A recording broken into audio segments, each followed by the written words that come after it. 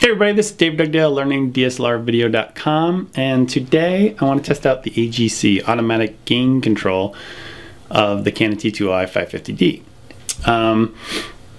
What you want to have happen is the audio gain control to react only to the frequency response of the human voice, male or female, and you do not want it to react to background noise, such as shuffling or doors closing or stuff like that. I used to be an acoustical consultant. I designed sound systems for airports, arenas, football stadiums, and one of the things that we designed a lot were hotel ballrooms, and where you don't have anybody to operate the sound system. You basically have somebody come in, connect the mic up to the mic jack, and just start talking, basically with a cord.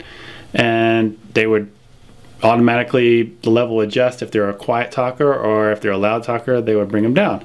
And it was a great situation because you would need an operator. Well, in AGC world, for a camera, it's kind of similar, because if you're operating the camera, you've got your mind on the video, and it's very tough to do the audio. Having an AGC is actually a very good thing. I know a lot of people talk about AGC being a bad thing on these cameras, but if you're a one-man show, man, AGC is a great thing to have. So what I do is test out the AGC, which I really haven't done yet, and see how it reacts to my voice. Right now, I'm using a Rode microphone that's 2 feet away from my mouth.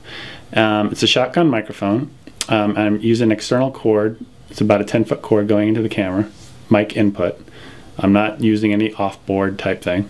Okay, this is going to be the first test, and what I'm going to do is I'm going to shout into the microphone from the same distance, and I'm going to guess you're going to hear a little bit of clipping right off the bat, but it should bring my level down, because right now I'm actually talking a little bit quieter, so you should hear it react. 1, 2, 3, 4, 5, 6, 7, 8, 9, 10. Now I'm going to talk really quietly into the microphone, and you should hear the level come back up again. When I did those series of numbers, you should have heard it probably distort on the first few, but as I got faster with the numbers, you should have heard them not distort if the AGC was doing its job correctly. So now I'm talking very quietly. Now I'm going to talk at a normal voice. Now let's do the second test, which what we're trying to do is listen for background, how it reacts to background noise. And this is probably where most of the complaints come from.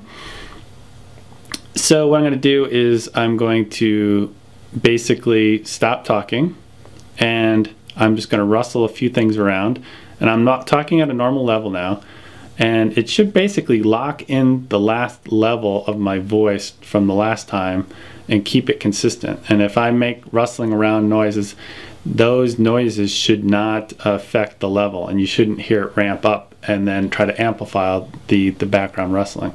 So first thing I'm going to do is I'm just going to be quiet for a few seconds and start rustling around.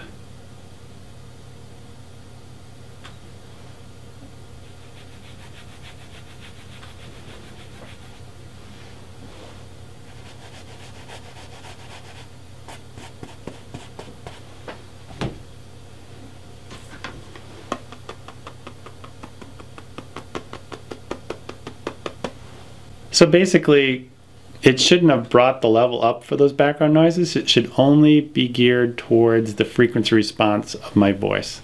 So I have no idea how these tests just did.